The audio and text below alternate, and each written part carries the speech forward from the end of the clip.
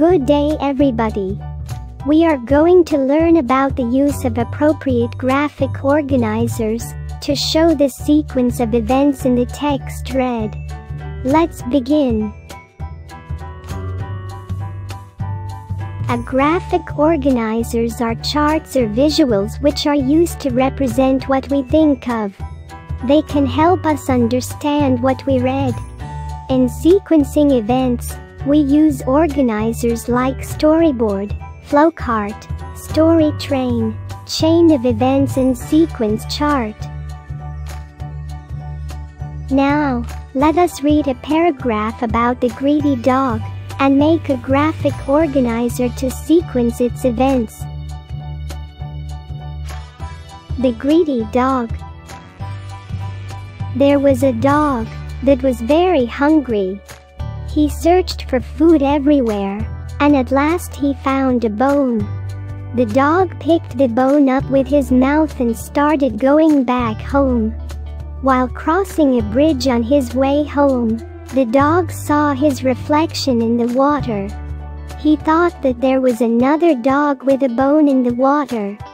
He wanted to get that other bone too. So, he opened his mouth to bark at his own reflection. But his bone fell into the water. The greedy dog lost its bone. 1. Who is the main character?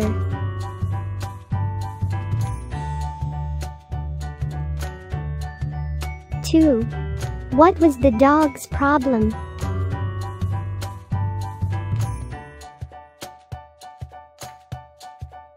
3. Where did the story happen?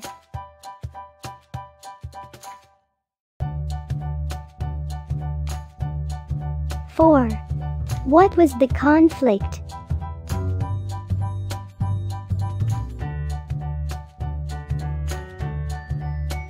5. What did the main character do to solve the problem?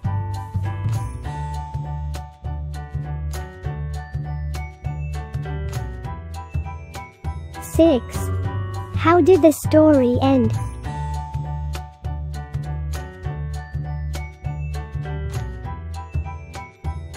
Let us retell the story by using a story organizer. The greedy dog. The dog was hungry. The dog found a bone. The dog crossed the bridge. The dog saw another dog with a bone under the bridge. The dog barked at its own reflection. The bone fell, and the greedy dog lost its bone. Do you understand now how to use a graphic organizer in retelling a story? Good. Let's practice more. Read the paragraph, then sequence the events using graphic organizer that follows. Pepito saw an old woman who was having a hard time crossing the street. He approached the old woman and offered help, and the latter gladly accepted the offer.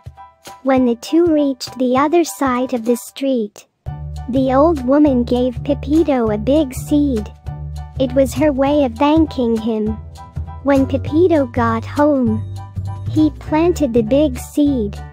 The next morning, he found a money tree in the place where he had put the seed.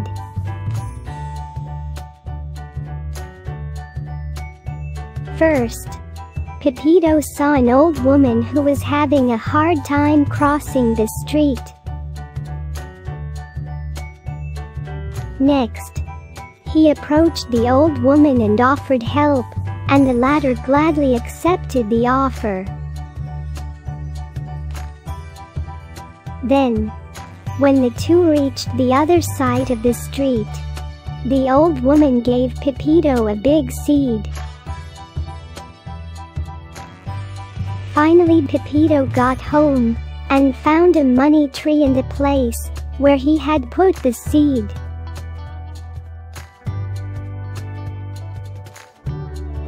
Read the selection and do the activities that follow.